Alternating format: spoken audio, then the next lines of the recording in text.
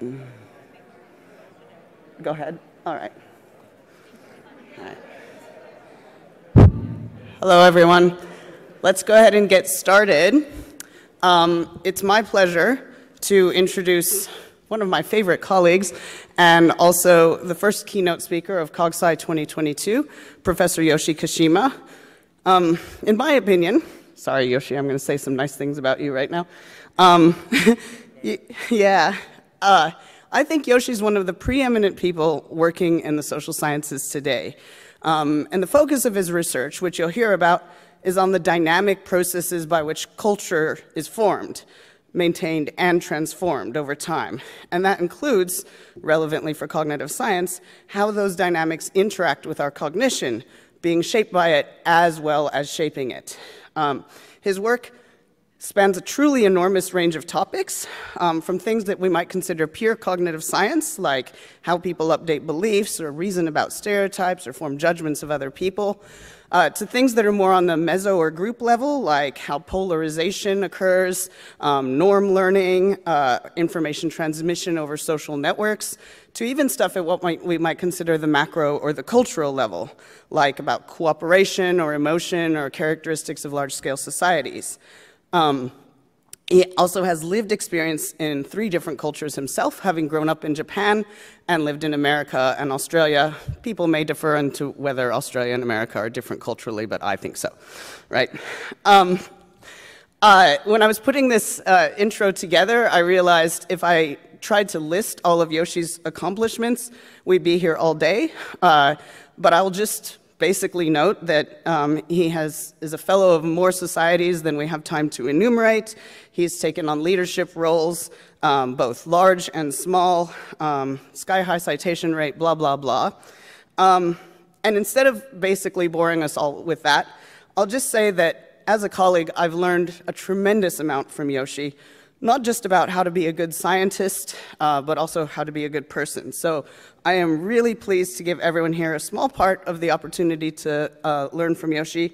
Please join me in welcoming our keynote speaker, Yoshi Kashima.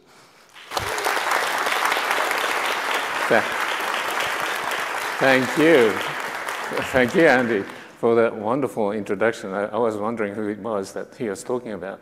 Anyway, very good to be here. I'm a social psychologist by training, and this is the very first time that I ever come to cognitive science, a meeting at the international level.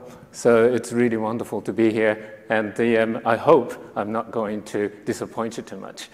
Anyway, the topic is the psychology of cultural dynamics. And as everybody has been talking about, we are facing many and diverse challenges at this point in time as a humankind. And in the past, we, the humans, have adapted to these sorts of challenges by constructing and modifying human niche.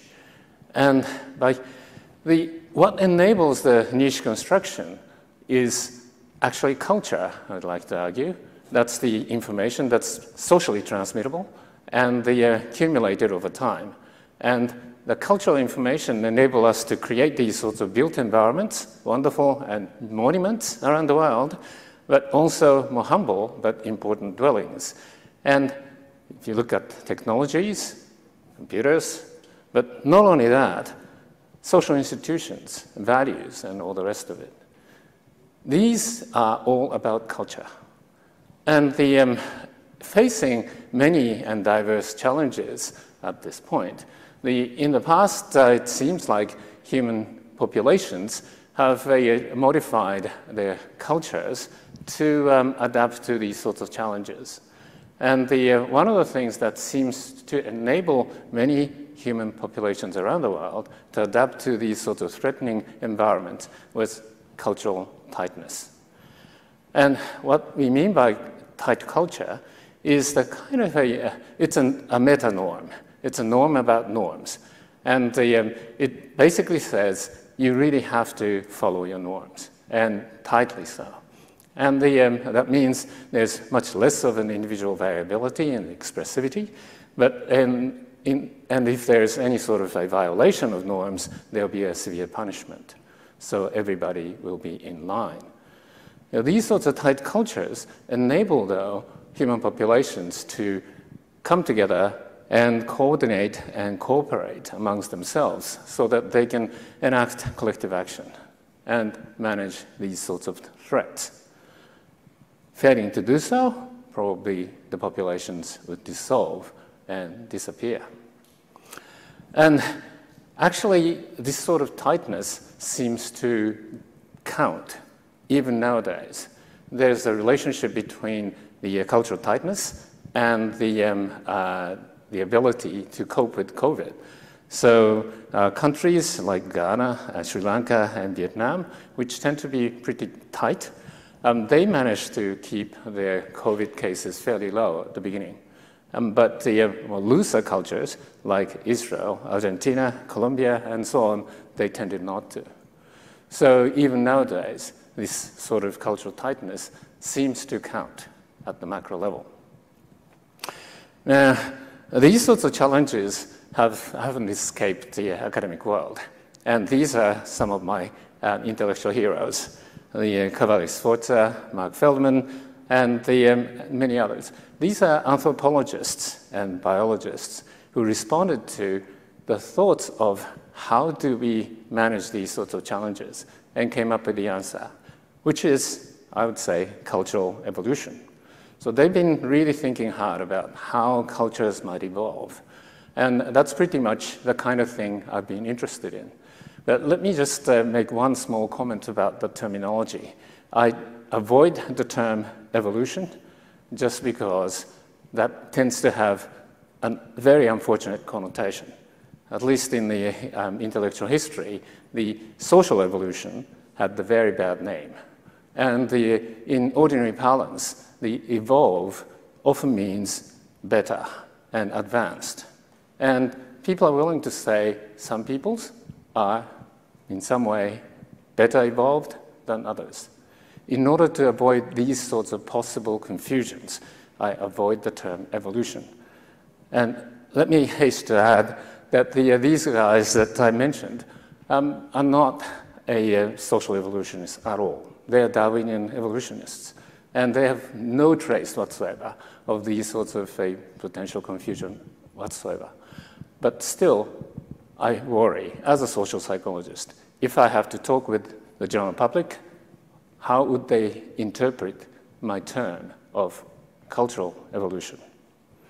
Anyway, these sorts of cultural evolution, cultural dynamics at the macro level have been carrying us all the way through the geological epoch called the Holocene. More than about 10,000 years ago, that humans emerged out of Africa and spread around the world.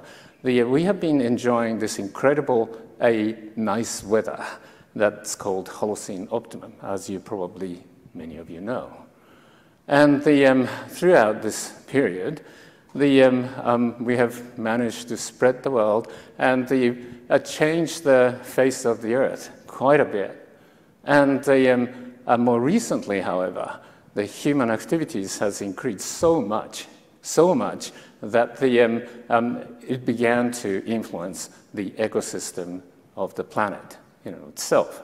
So whatever it is that you're looking at, the statistics here, over there, the top left-hand corner, you have carbon dioxide. And over there, methane, ocean acidification, any of these are fairly blunt statistics which indicate how much of an impact humans might have had on the face of the planet. As you can see, everything is upwards, right, towards the more recent times. And especially after 1950, after the World War II, the humans have expanded enormously. And in that period, our population and GDP, you name it, any indicator of human activity has skyrocketed. That caused, of course, as you know, many of these repercussions on the planet Earth. One of the things that really changed the human population distribution around the world is urbanization. As you can see, most of the time, we humans have been living in a rural area, right? And the urban population has been really, really minuscule. But around the 19th century, or perhaps even the 18th century, when the Industrial Revolution started taking place, people began to move into the city. And more recently, after 1950, the urbanization has showed up, and just very recently, a few years ago, the estimation is that more humans are living in the urban area than in the rural area. So the majority of us are living in the cocoon of the urban environment, the cities, away from the rest of nature. And this kind of ecological and social ecological circumstances had an interesting implications and impact on culture. This is a wonderful study of the Oxford English Dictionary entries of words that are related, or quotes and so on, that are related to trees and plants. What you can see is that the 1825 is peak. That's about the time of the origin of the species has appeared, a few years before that. And it plummets. In other words, the cultural entry into the cultural information entry to OED has plummeted over that period of time, closer to the 20th century. And we also have a more recent statistic about it, looking at the English language narratives and stories, the fictions. Again, the references to nature have decreased, especially since 1950. So these sorts of macro-level cultural differences have occurred over time. The changes have occurred. And, of course, one of the correlates of that is the climate change. You've seen these sorts of graphs, I'm pretty sure, many times. Okay, so we are facing these sorts of challenges. How do we deal with that? And in fact, how can we actually understand these sorts of challenges, and how do cultures change over time in these sorts of ways? And it's really the question about the micro-macro relationships, right? Any human sciences worth their salt would have faced this question.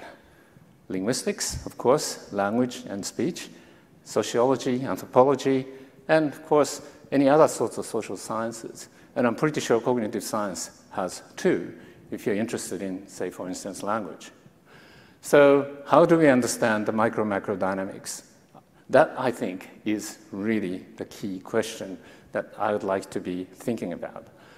And my approach has been to insert in the middle the meso-level, which is social network level, or if you like, formalized ways of representing social interaction patterns, and how that might influence the micro to macro and macro to micro dynamics. And that's been the focus of my research over the past probably about 20 years. So, social networks like that.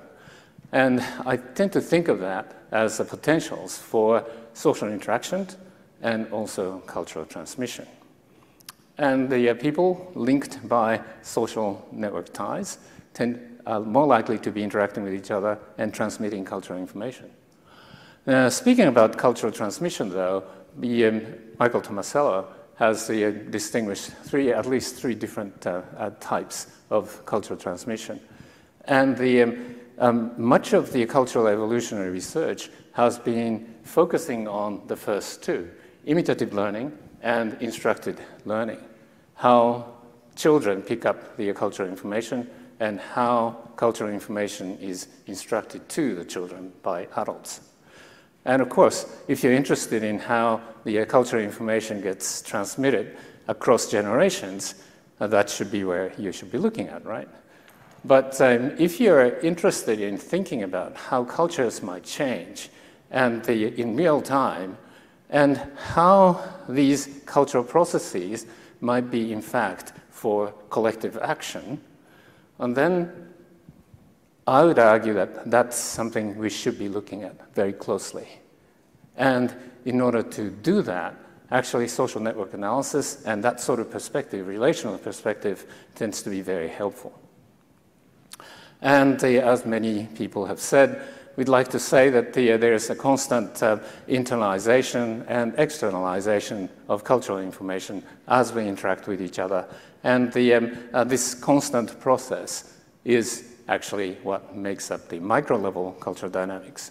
The interesting question is, how would they influence the macro level via meso? Okay, well, first, I'd like to talk about the macro to micro relationship. And as a key concept, I'd like to use the concept of norms, social norms. As I said, I'm a social psychologist, right? And sociologists talk about norms all the time as well. And in order to think about how norms may influence behavior in kind of much more contextualized and situated ways, I thought, well, actually, we really need to know first how we learn social norms.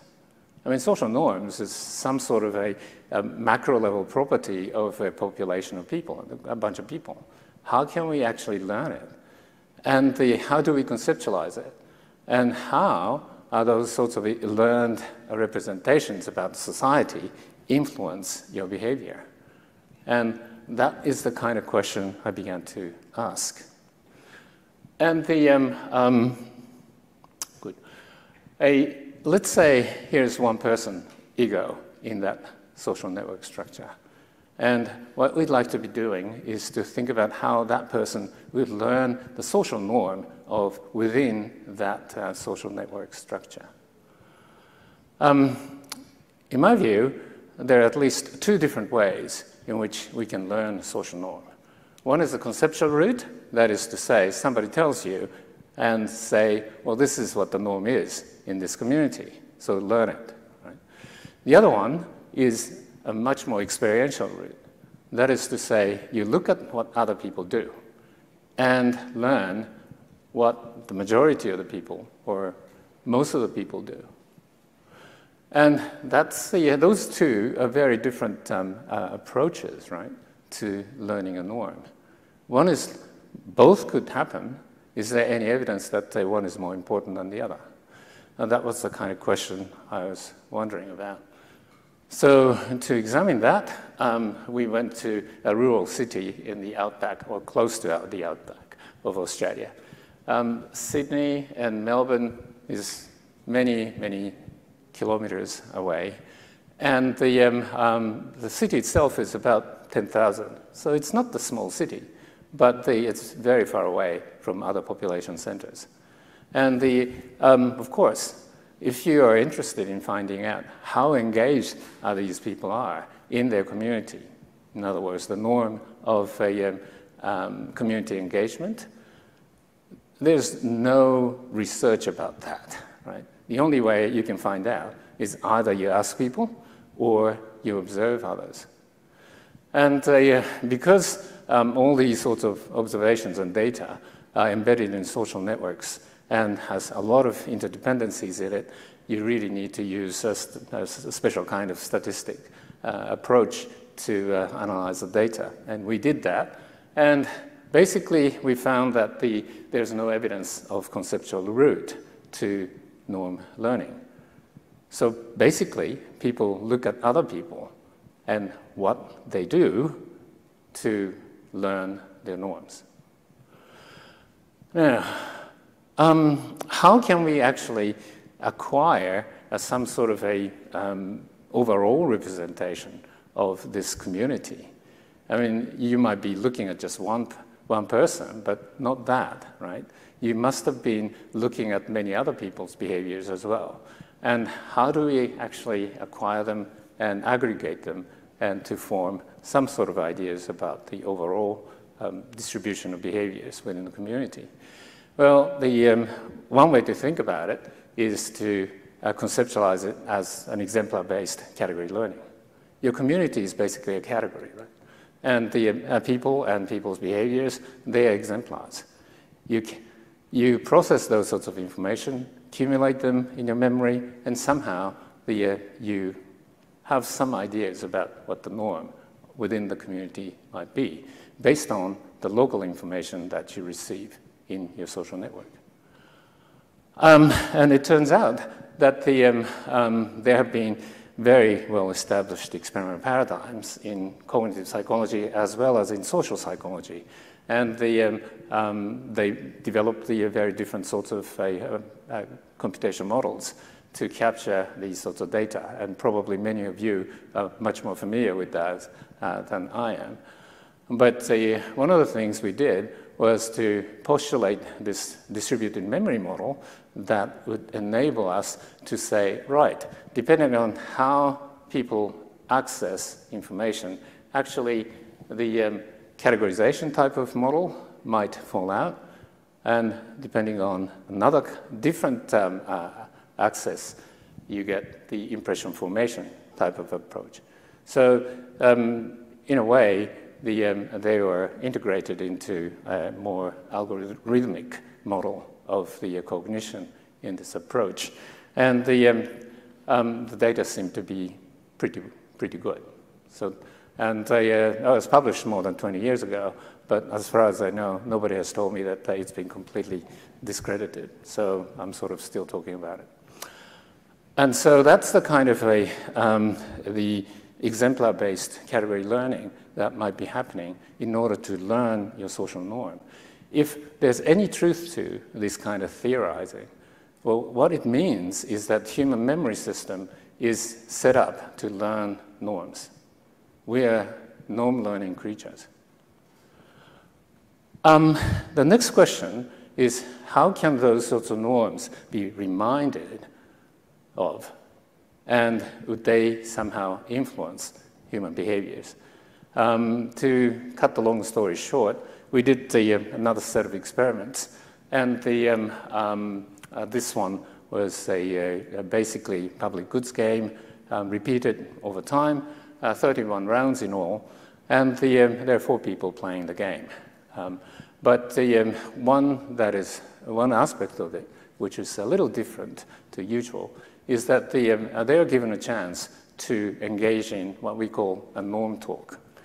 And that is to say, be able to send a message to somebody else about somebody else with regard to the extent to which they are following the norm. So in the context of public goods game, it's really the norm of cooperation. Are these people following the norm of cooperation? Are they doing the right thing or not? And there are 2 different ways, at least, that can happen. One is the injunction, just purely and simply say, you should do this, and people should do this or shouldn't do that. And but the other one is gossip, right? So by gossiping that so-and-so has done this, and that's really bad, you shouldn't do it, right? You're talking about somebody else behind their back, and perhaps it's not really a kind of nice thing to do, perhaps, but it does have the implication of clarifying what the speaker thinks is the right thing to do. Right? So it is another way of conveying and communicating the norm. And would that influence people's behavior? Turned out it does.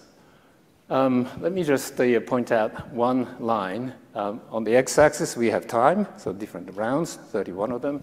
On the y-axis, we have the level of cooperation. And if there's no norm talk, people are just playing the game throughout, it starts off fairly high, but eventually it declines. But when people engage in the norm talk, which happened after every 5 rounds, it actually increases the cooperation level momentarily. The cooperation level spikes, but then it begins to decline. And then after 5 rounds, it spikes and declines and so on. This sort of zigzagging, the pattern occurs in every other condition in which norm talk was permitted. So it seems like norm talk is enough to remind people of the norm, and that can actually influence behavior. But that is not enough, actually. It has to happen repeatedly and in some way probably ritualized in order for it to work. Okay, so far, it's all about how macro-level norms would influence the micro-level behaviors. And then the next step is really to begin to think about how micro-level things would influence the macro-level. And in order to do it, we began to think about how cultural information might spread within social network and what might be the implication of that for social structure. So, coming back to the same sort of social network structure, and there are two people. And if they're talking to each other, of course, the information will be exchanged, and from there, through social networks, the information might spread. Do you think the same information is going to be repeated and very much accurately transmitted from one person to another? If you ever played a child's game, the broken telephone or Chinese whispers, you know exactly what happens, right? It goes to shit. And there's a good way of examining these sorts of a transformation of information. And it's called the method of serial reproduction. So you create the stimulus, and you ask a first person to process it and reproduce it from memory. And then it passes on to the second person, and the second person does the same thing, and the third, and so on. It's basically a communication chain, the Chinese whispers. And it was originally, as you probably know, the first user in psychology was Frederick Bartlett. In 1932, his classic volume, this method was used extensively. Actually, as far as I know, he published a paper about it in 1923. That was the first appearance. But after that, it's been used in several different ways, and most recently in the psycholinguistic research by Simon Kirby and his colleagues in iterated learning. Quite independently from that, though, actually, I didn't know about Simon's work when I began to work on it. In 2000, we began to work on this sort of a method. And in this case, we wanted to look at the cultural stereotypes, how the story that might embed cultural stereotypes might be transmitted in this sort of serial reproduction, and how the content might change. And so the example of it is Gary the footballer. By the way, the football ball here is the Australian rules football. It's a fast and furious game that you don't see anywhere else in the world, right? It's a kind of weird game, but anyway, some of us love it. And it's a really macho game, right? And you can see that some of the stereotypes to go with it is beer loving, beer drinking, and drink driving, and police abusing kind of players, right? And you just don't see those sorts of players buying flowers for themselves, or perhaps listening to Mozart in a car. And but we created a story that embeds all these different sorts of stories, episodes in the story. And we put it through the serial reproduction chains, and to cut the long story short, basically the inconsistent information that are inconsistent to stereotypes, shared stereotypes, tend to drop out. You would expect that, right? If you know anything about the conventionalization that Bartlett talked about, this should happen, and indeed, it did happen. And what's interesting is why? Why would this happen?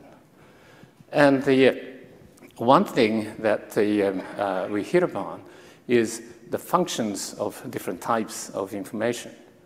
So stereotype consistent information and inconsistent information probably have different kinds of functions. And our analysis was that stereotype consistent information tends to be uninformative. It basically covers the same ground. You already know what the stereotypes are, and this information is telling you exactly the same thing. It's not informative, but it is very socially connective, in that it basically conveys this sort of a sense. You and I share the same ideas about the world. We know what these sorts of footballers are like, and wink, wink, we are talking about the same thing, we know, right? But the stereotype inconsistent information, on the other hand, tends to be a lot more informative, but not really necessarily socially connective. Somebody might not be able to understand or think that, that can't be true. They might challenge you. There's a lot of a transaction cost. Well, then there's a kind of dilemma. Are you going to be informative, or are you going to be socially connective? Which way do you go? In a small chat, and if you want to tell a good yarn, well, you are going to be after social connectivity. You want to connect to other people. So which would you emphasize? Stereotype consistent information. That should be what it is, and that's the analysis for us. And if you look at the correlation patterns, this is basically what happens. Stereotype consistency, stereotypicality tends to predict the social connectivity, perceived social connectivity of the information, tends to increase communicability, and then actually that predicts the real diffusion of information in social networks.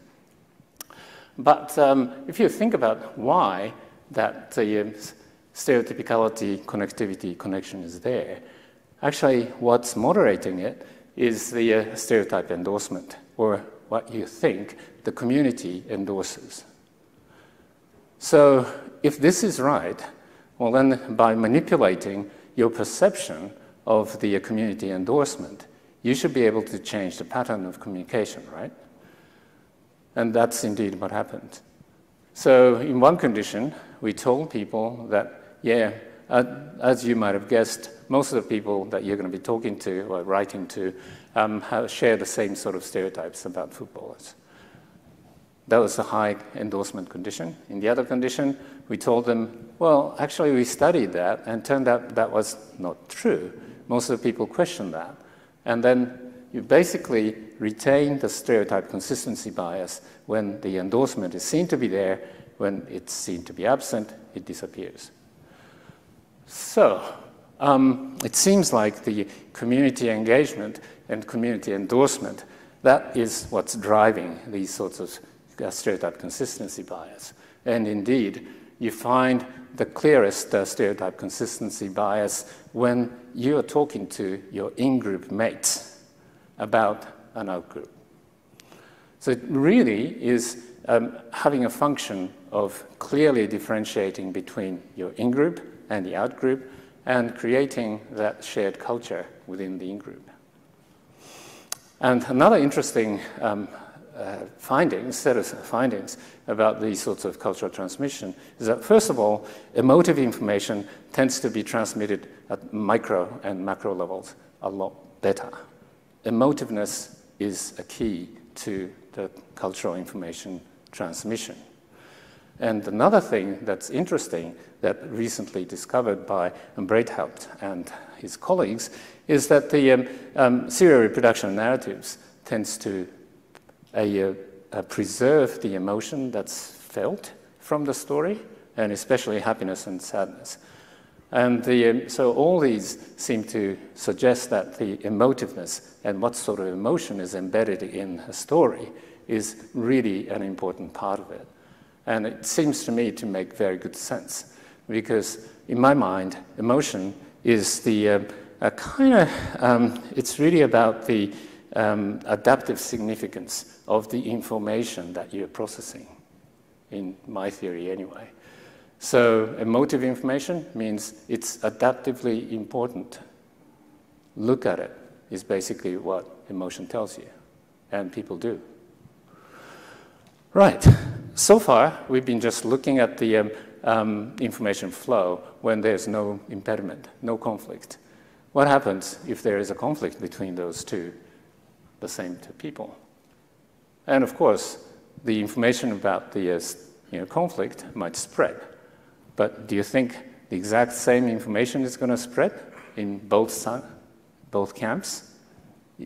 It's not going to happen, right? And basically, as the initially neutral conflict story is spreads into these sorts of separate communities, the in-group begins to be portrayed as good guys.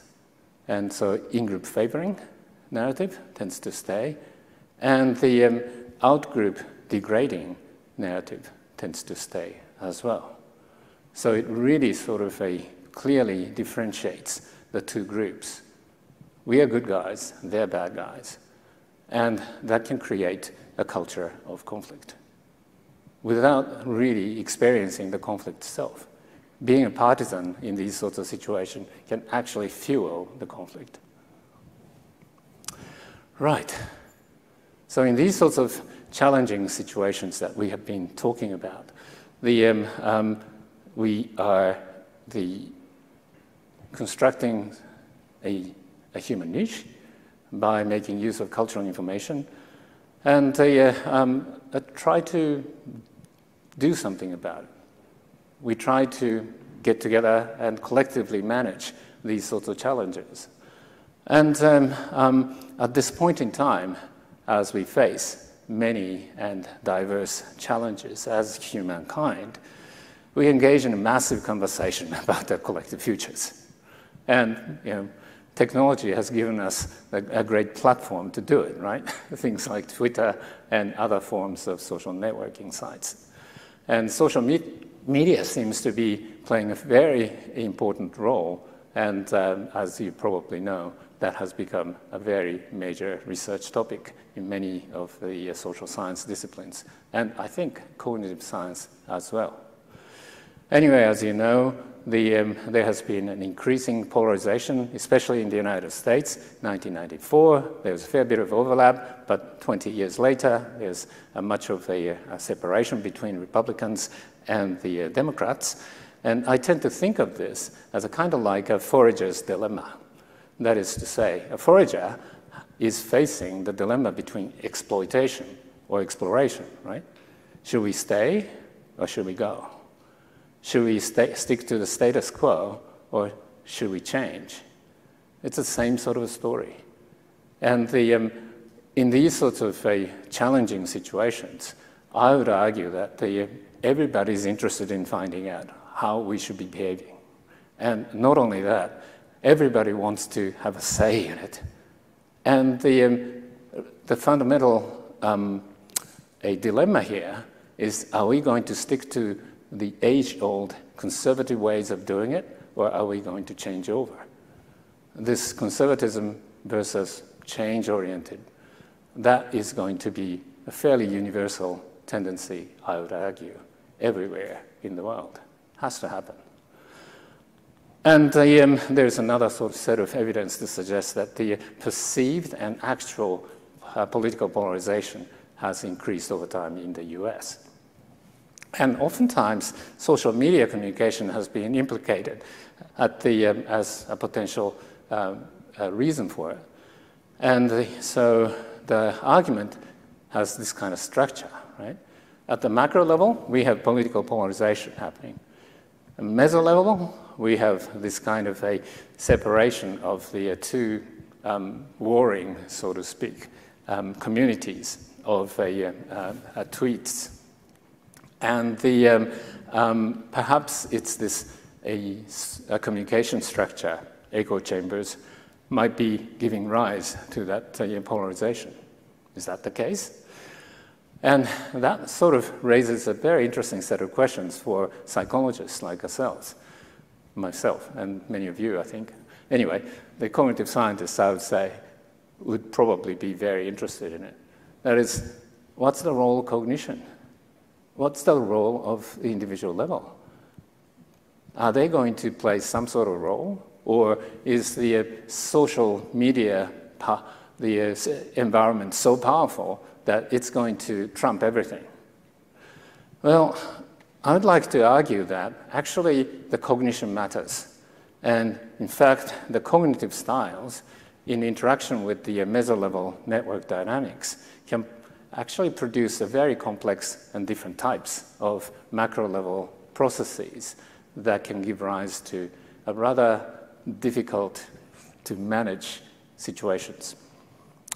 In order to investigate that, I dredged out that a 20-year-old memory model that I was dealing with, and constructed a model that can embed two different kinds of ideological biases.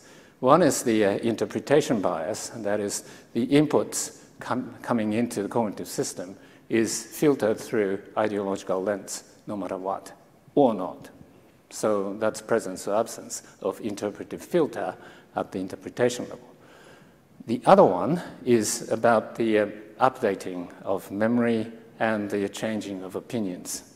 And one type of bias is that you stick to your ideology no matter what, and or weigh much more strongly than new information that might contradict it. And so those two different kinds of biases could be independent of each other, and in combination, it can produce 4 different cognitive styles, right? And of course, they are kind of a more continuous, and this is a simplification, but it sort of gives you an idea of what sort of cognitive dynamics might ensue. So to examine that, we put through 50 random inputs, and this is what happens. Here on the y-axis, we have the extent to which the outputs that cognitive system puts out is aligned with ideology or not, or aligned with the opposite of the ideology. Right? And the first kind of completely ideologically driven agents wouldn't change 1 iota. No matter what comes in, they stick to that ideology. And the second one is the ideological filter, but there's no ego involvement in the ideology itself. And what's interesting here is that these cognitive agents can produce the exact opposite of an ideology. If there is an ideologist, then there's going to be a nemesis, if you like. And the third type, that has the no bias in interpretation of incoming information, but there is a kind of like a drag of the ideology in updating your beliefs. Well, then eventually these guys can change their opinions, although it does take a while. And the last guys who have no biases whatsoever, they will go all over the place, depending on what sort of information you get. So depending on the type of the cognitive system it is that's processing ideology-laden information, the cognitive level performance is going to be quite different. Now, on top of it, we included network social influence and also partner selection process within social networks. So in other words, we put these cognitive agents together in social networks and allow them to influence each other. So that was the network influence bit. And then the last one is the partner selection. It allowed cognitive agents to sever ties if they find somebody who is disagreeable. And the first 2 kinds that I talked about, it's fairly obvious. Nothing changes. You either have the ideology or you have an ideology and its nemesis. But the third and fourth kind that would eventually change, if depending on the inputs, have rather interesting consequences. If those cognitive agents are embedded in the social networks of like-minded others, well then they become ideologists. They will not change their beliefs and change their opinions. And adding on top of it, the partner selection process wouldn't change even it. It'll probably strengthen it, if anything. What about the fourth type, who are not biased at all? These are perhaps rational people. When they are put into the social networks and begin to influence each other, actually under most circumstances, they consensualize. They come to the middle ground. And Abelson, who tried to produce bimodal distribution of public opinion in the 60s, said, how can I ever produce a bimodal distribution of public opinion? I can't do it. At that time, there wasn't a good theory of social influence that would enable him to model this sort of bipolarization. And that's exactly what happens with this sort of mechanisms. But if you add partner selection mechanisms on top of it, sometimes it can produce clustering of opinions.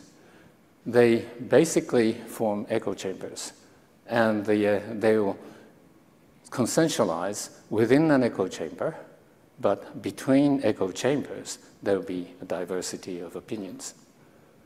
And what you can see is that depending on the kind of cognitive mechanisms that are involved, and perhaps the distribution of these sorts of different cognitive styles in the population, different types of the public opinion dynamics could ensue. And that is also dependent on how people are going to choose their interaction partners.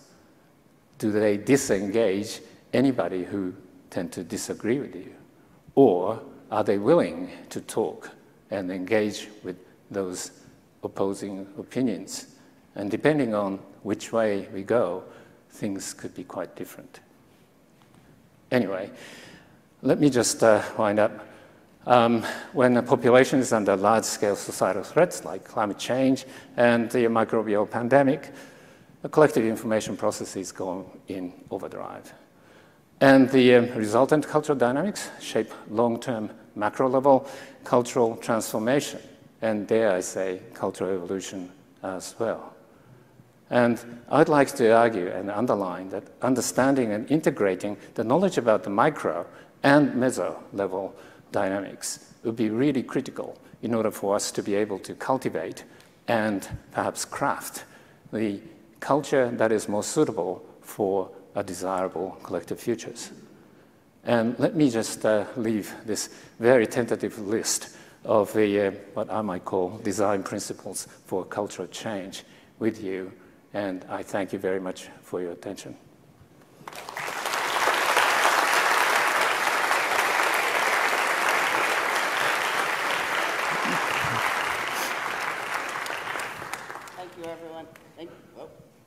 Thank you, everyone, and thank you, Yoshi. The way we're going to do questions is we're going to alternate in-person, online.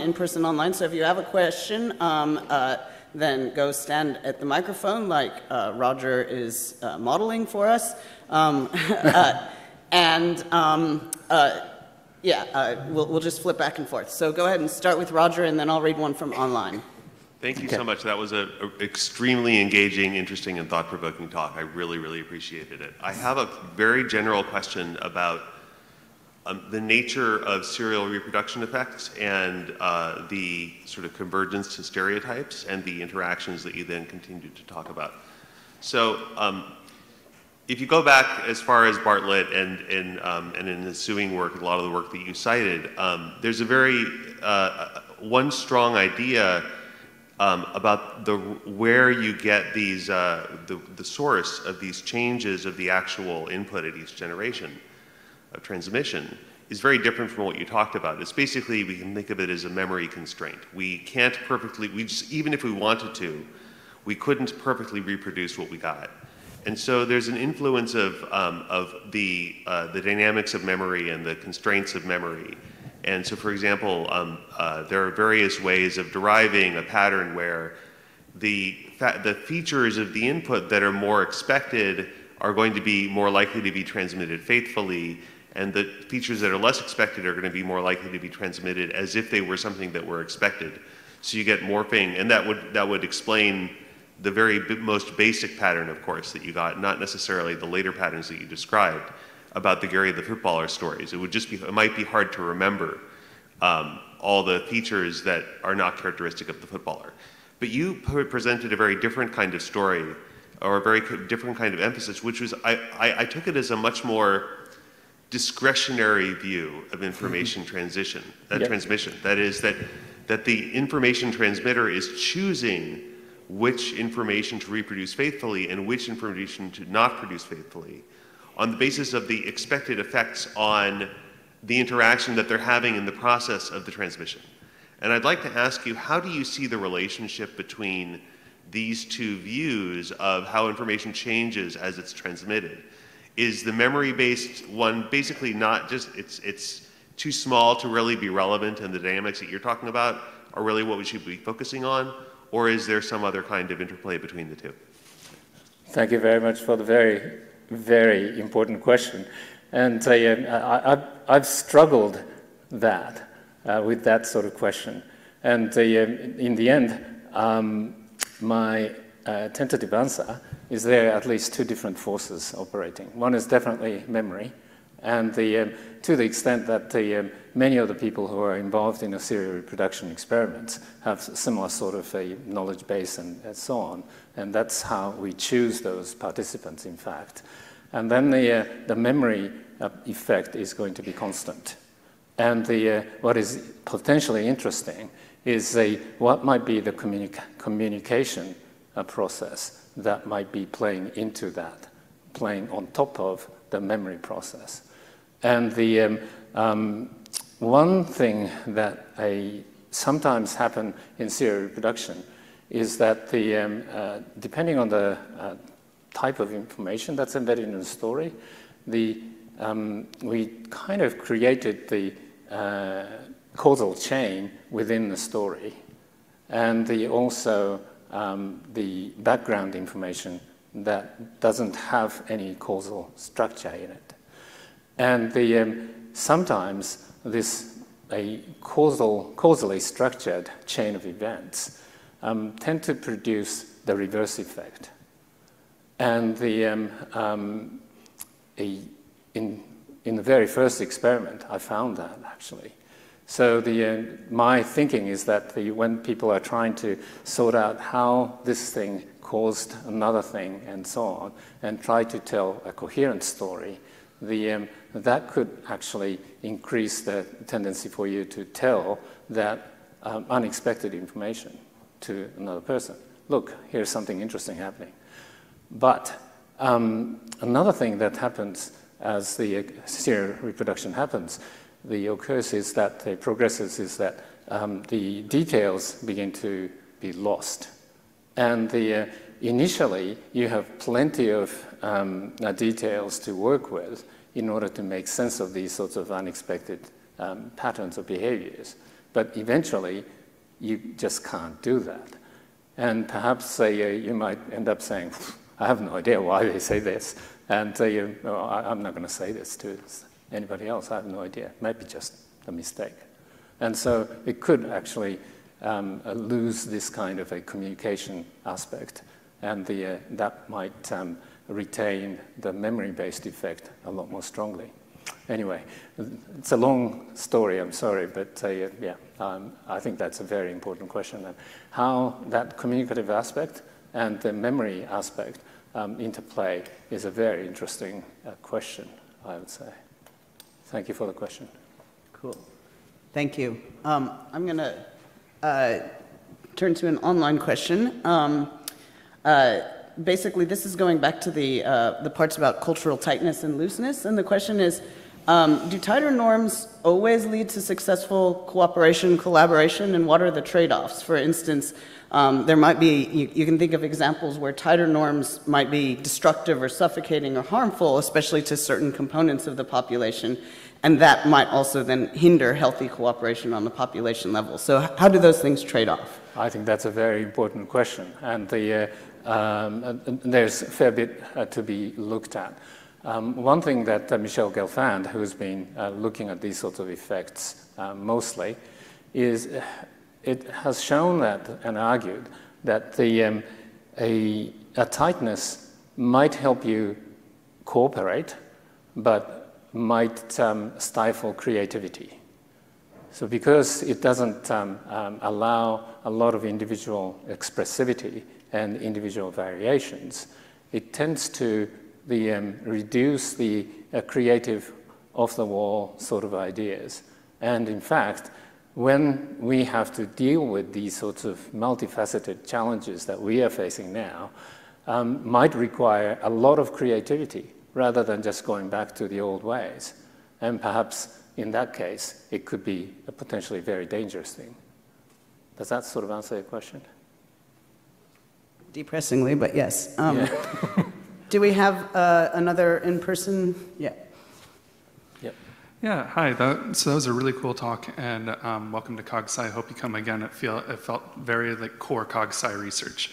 But I had a question about, actually following on the last one, about sort of the costs and benefits of individual norms, because it felt like a lot of the work that you were talking about with the caveat about maybe the like friendship circle ones, a lot about like, do we crack an egg from the narrow end or the wide end? Nothing really like rode on the outcome. And of course, with a lot of the examples that you gave at the beginning, that was not the case, right? And to like maybe pick like something that I was thinking about, I guess, because Roger was just here, is just like norm changes in our own community, right? So in 2008, there were a pair of papers that came out suggesting everybody should use mixed effects models. Now that, within a year, you couldn't publish in, certainly in psycholinguistics and a lot of cognitive psychology without using mixed effects models. Right. And in developmental psychology and social psychology, the uptake is still, not quite there. Now, it could just be that, folks like Roger are superior human beings, and of course psycholinguists, adopted an obviously superior method. It is also the case that psycholinguists, especially for a long time, had already been doing F1 and F2 tests, and generally had, which are just like a somewhat inferior version of the same analysis, had the technical skills to do their analyses in R, and had experiments that generally allow for mixed effects models. Whereas in developmental psychology and a lot of social psychology, you would both have to change the kinds of experiments that you're running. For a lot of people, especially back in 2008, adopt new technical techniques that you didn't previously have, and accept that probably a lot of the already published work is spurious. So there is like personal reputational costs as well involved in changing this norm. And not surprisingly, the norm was just easier to change in some communities than others.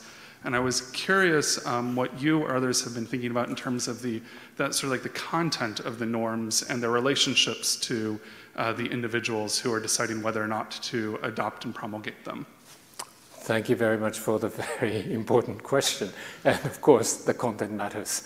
And we can't really talk generally about any sort of norm. Although there may be some sort of similar processes that are happening, but depending on the exact content. Its cost, its reward, all these sorts of surrounding parameters are going to be quite different. So I would imagine the uptake and also maintenance are going to be fairly different. And especially about the cost of it in your example, I think is a very important one.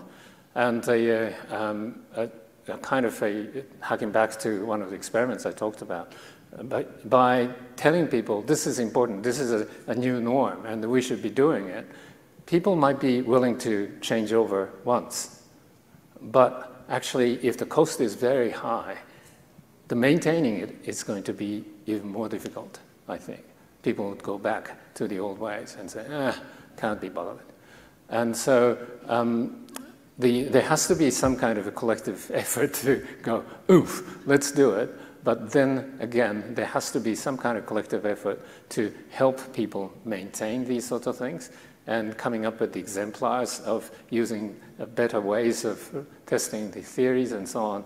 And as you said, social psychologists are one of the worst offenders of these sorts of things because our stimuli tend to be very expensive to produce, that we can't oftentimes do multiple replications of very different contents. So, but I think it is possible with the better training and so on. But the cost reduction, I think, is going to be really a key, I would argue. Would that answer your question? Great. Thank you. So I think we have, I'm ambitious, time for one more question. There's a lot more than one question on the Q&A, so I've copied them all, and we'll see if there's a way to get them answered later. But I'm going to go, and same if you have questions, go ahead and put them in the Q&A, and I'll see if I can get them to Yoshi. This last question, though, is basically, I think, building off some of these other ones, and says, thank you, I'm bouncing off from what you talk about, and the question is, how might we represent power and power differentials in these models, whether meso or micro level? So things like, professors having more power, institutions having more power. Or even power in systems like systems of oppression. That's a hard question, and a million-dollar one question, minute. I would say. And I'm not going to even try to answer that question, but yes, that's absolutely a very significant question. And one thing I would say, though, is that power comes in at two different levels. One is in modifying people's overt behavior, and the other level is modifying people's covert behaviors or beliefs and thoughts. And depending on which way you want to go, your power may have very different sort of implications. And I don't think we have those sorts of models that enable us to tease apart those different sorts of mechanisms of power within social networks, as far as I know. But that's a great theoretical and probably modeling challenge, I would say. Awesome. Thank you, everyone, and thank you, Yoshi. We now have a 20-minute break, but first let's thank applause.